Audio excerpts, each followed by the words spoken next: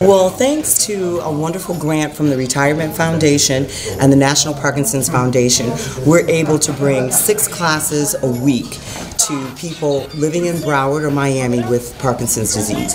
One of these classes is this class, Kickboxing, where we use our arms, our legs, our elbows, and our spirit, and we fight to beat Parkinson's. Found out I had Parkinson's about 2 months ago, and one of the ways to stop the jitters or the trembling of the arms, which I have, working out is one of the best things, exercise. When you're punching and kicking, you're activating your neurotransmitters. You're speeding up your reaction time, and you're hitting with power and force. You're improving your strength, your breathing, and your coordination.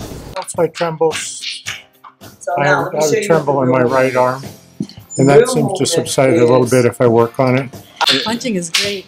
It's not the frustration, and when you punch, you say, beat Parkinson's, and that's what you want to do. I want you to know that they all work really hard, and this is not easy for them to come and to move their bodies and to command their minds, but when they come and they do it and they release everything that they've been holding, they get stronger, they get better, and they're actually working to beat Parkinson's. Kickboxing beats Parkinson's.